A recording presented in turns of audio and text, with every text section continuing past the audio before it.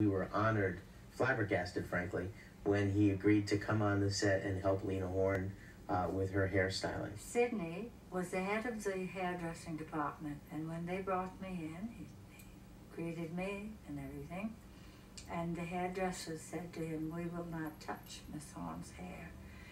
And so Sidney said, "I will do Miss Horne's hair."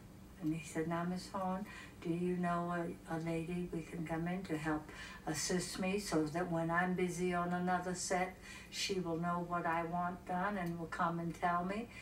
And I said, "Yes, I do." And of course she was like me, and Sidney said, "Bring her in." And he made the union accept her. And from then on, I think it was wonderful of him, because he didn't do it just on my account. I feel that he was a man that was very sensitive, knowledgeable, and liked people.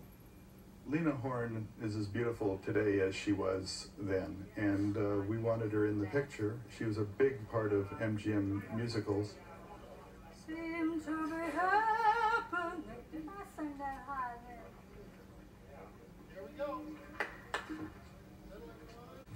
And all the movies and yeah. I always looked at her films with a bit of sadness, because here was a woman who obviously wasn't just a singer. She could have been a great actress and was never really given the opportunity, aside from Cabin in the Sky, to play a role.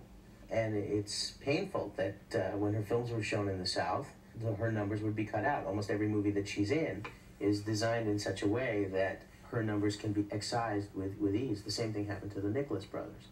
Times have changed since then. Thank heaven. Thank heaven for little girl.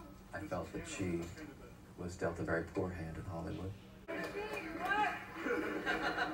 After a while, I read in the paper that I should have been more grateful, because they did permit me to sit in the commissary.